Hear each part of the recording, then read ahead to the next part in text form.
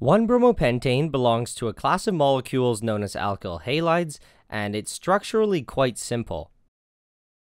On the left here, we have pentane, which is an example of a simple alkane. On the right, we have our 1-bromopentane, which is very similar, except one hydrogen has been replaced with bromine. It's specifically called 1-bromopentane and not just bromopentane, so that we know exactly where the bromine is on the pentane molecule. If we were to move the bromine atom to a different carbon, the name could change to something like 2-bromopentane or even 3-bromopentane. In general, alkyl halides are very useful in organic chemistry, and they're used in a multitude of reactions. I would say that two of the most common reactions that alkyl halides are used in are substitutions and Grignard reactions. I've carried out these types of reactions a few times on my channel, and if you're interested, I've provided some links in the description. In this video, we're making a bromoalkane, but we can also make alkyl halides using the other halogens like fluorine, chlorine, or iodine. The choice of which halogen is used is important because it will influence both the physical properties of the alkyl halide as well as its reactivity. In the end though, there's really no best halogen to use, and it really depends on what you're trying to do. The 1-bromopentane that I make in this video will be used to make something called caproic acid. As some of you might know, I'm a pretty big fan of things that don't smell very good, and caproic acid is supposed to be pretty repulsive. In literature, it's often said to have a goat-like or animal-like scent, and I wanted to check it out for myself. For this preparation, we need three main things: sodium bromide, concentrated sulfuric acid, and 1-pentanol.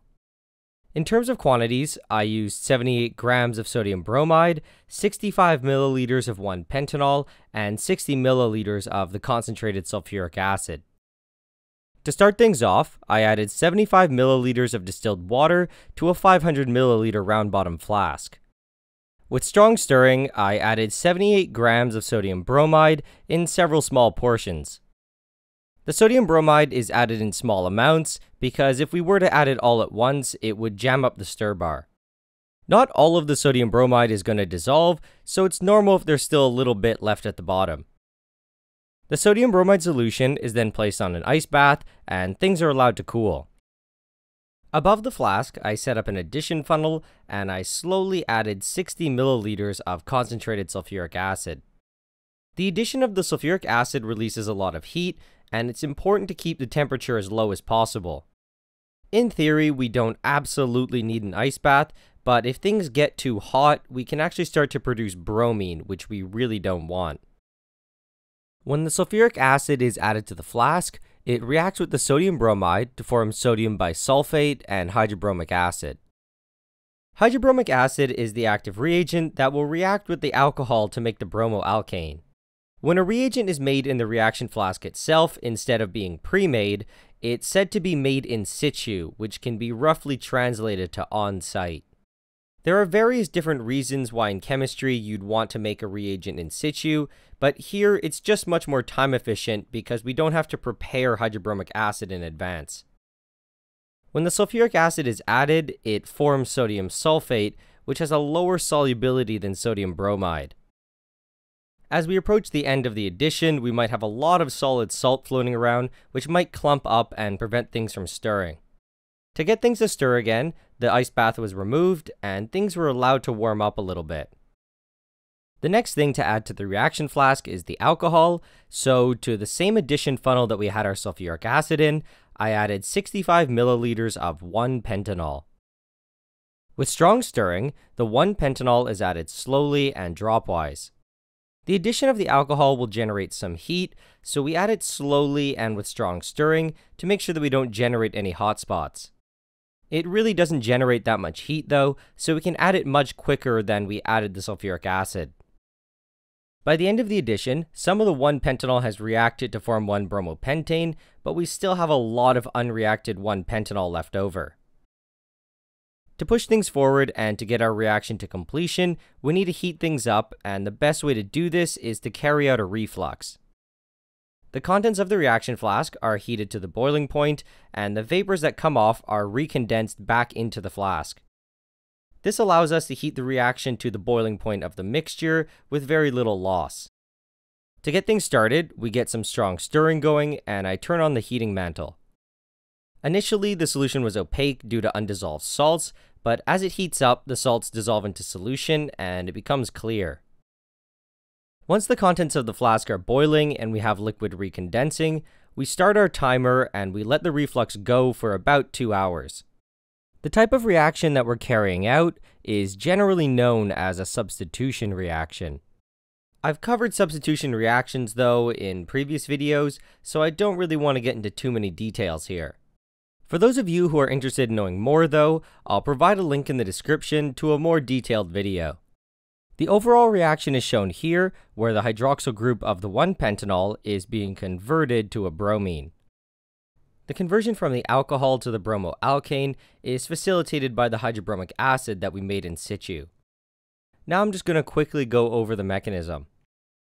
In the first step, the hydroxyl group of 1-pentanol is protonated to form a water molecule.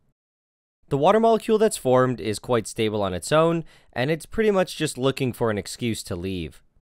In one concerted step, a bromide ion from hydrobromic acid attacks, and the water molecule pops off. In organic chemistry, there are many types of substitution reactions, but this one is specifically known as SN2. After 2 hours, the reflux is complete, so I take away the heating mantle and I let things cool down a little bit. When we take a look at the flask from the side, we can see that we have 2 layers, where the upper layer is our 1-bromopentane. To separate the 1-bromopentane from the reaction mixture, we're going to carry out a simple distillation. Instead of using simple distillation to separate the crude 1-bromopentane, I could have also used a separatory funnel. Both methods are equally as viable, but I think the distillation gives a slightly cleaner product. In the end though, it doesn't really matter, because the 1-bromopentane we get from both methods is crude, and we have to redistill it anyway. The literature boiling point of 1-bromopentane is 130 C, so we collect everything that comes over below this. Below 130 C, we should be collecting 3 main things: water, azeotropic hydrobromic acid, and our product 1-bromopentane. In the reaction flask, we'll leave behind sulfuric acid, unreacted 1-pentanol, and salt side products. When I look at the receiving flask at the end, I can see that we have 2 layers, and honestly at this point, I don't know exactly which one our product is.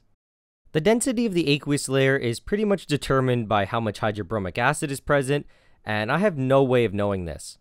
If there's very little hydrobromic acid present, the 1-bromopentane has a higher density and it should be on the bottom, but if there's a lot of hydrobromic acid present, then the 1-bromopentane is going to be sitting on top. This really isn't a problem though, and when I do the workup, I'll show you how I determine which layer is which. When we take a look at the reaction flask, we're left with a nice syrupy mixture of sulfuric acid and salts. As long as it's hot, it remains a liquid, but as it cools down, it solidifies. This really isn't a huge problem though, and the salts are pretty easily washed out with water. The contents of our receiving flask is then transferred to a separatory funnel. Once everything's in the separatory funnel, we still don't know which layer is which, but we'll find out after I dilute things with a little bit of water. I add a whole bunch of water to the separatory funnel, and this serves to dilute the aqueous layer and lower its density. By adding something like 100 milliliters, we pretty much guarantee that the aqueous layer will have a lower density than the 1-bromopentane. The separatory funnel is taken off the stand, and I shake it to mix things up. Every so often, we pause and open the stopcock to release any pressure that might have built up. After the layers have settled, our 1-bromopentane should be at the bottom, and this is drained off into an Erlenmeyer flask. The upper aqueous layer in the separatory funnel is waste, and it can be disposed of. We aren't done with our washing steps though, and the 1-bromopentane is poured back into the separatory funnel. To the separatory funnel, I then pour in 25 milliliters of concentrated sulfuric acid. We add the sulfuric acid here because it's good at cleaning out and getting rid of any side products or 1-pentanol that might remain. Just like before, we take our separatory funnel off the stand and we mix things up. It's important to be especially careful in these steps though, because we are working with concentrated sulfuric acid. After things are mixed up, The funnel is placed back on the stand, the layers are allowed to separate, and we drain off the lower sulfuric acid layer. Our 1-bromopentane is much cleaner, but now it's full of sulfuric acid, so we need to wash it with a little bit of water. The addition of the sulfuric acid gave us a yellow color, but when we shake things up with water, it goes back to being white. The solution is placed back on the stand, the layers are allowed to separate, and again our lower 1-bromopentane layer is drained off. The 1-bromopentane is then returned to the separatory funnel for one last washing. This final washing is to just make sure that there's no acid that might remain, and to do this, we use 100 milliliters of saturated sodium bicarbonate solution. Just like all the other washings, we mix things thoroughly, we let the layers separate, and then we drain off the lower 1-bromopentane. The cloudiness of the 1-bromopentane is due to the presence of water, so we're going to need to dry things up a little bit using a drying agent. I chose to use calcium chloride as my drying agent, so I just dumped a bunch in, swirled it around, and let it stand for a while. The calcium chloride dries the 1-bromopentane by forming a complex with the water. The flask was stoppered and I left for an hour, and when I came back, we can see that the solution is much clearer.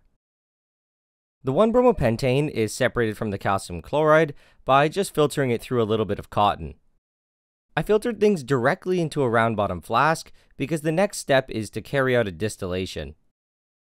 After everything had filtered through, I set things up for a fractional distillation. To get the distillation started, I turn on the heating mantle and I cover the fractional column with some aluminum foil. Just after several minutes, things will come to a boil and the vapor will start to travel up the column. Eventually, the vapor made it to the top of the column and finally to the condenser, and we start to collect things at around 70 C. The first stuff that came over here was slightly yellow, and the boiling point of our 1-bromopentane is 130, so this clearly isn't our product. At around 125 C, our receiving flask was swapped out for a new one. The rate of the distillation picked up, and the bulk of the 1-bromopentane came over between 125 and 130 C. The distillation was stopped when there was very little liquid left over in the distillation flask. The apparatus was dismantled, and when we take a look at our receiving flask, we see we have quite a bit of product. The 1-bromopentane that we collected here came over between 125 and 130 C, and this is a pretty broad boiling range. For me, this is pure enough, but if a higher purity was needed, I would have had to distill it probably a few more times. I actually already made 1-bromopentane in a previous video using phosphorus tribromide, and I figured I would just combine everything. At the bottom of the bottle, we have molecular sieves to keep things dry, but they're pretty old, so I decided to add some new ones. After the sieves had been added, I poured in the 1-bromopentane that we got from this video. The final yield of 1-bromopentane was about 60 grams, which represents a percent yield of about 66%. The normal yields for this reaction are between 80 and 90%, so what I got here is quite low. I'm honestly not sure why the yield is so much lower than it should be.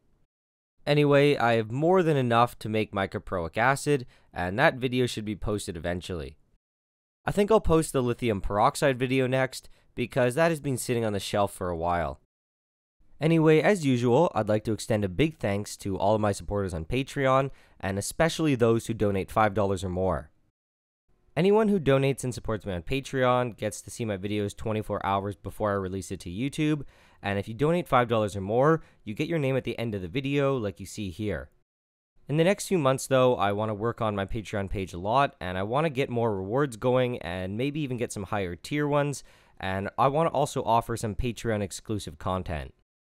Also, as usual, here's the videos that I've currently filmed and the ones I plan to work on. If you have any suggestions or ideas, please feel free to leave them in the comments.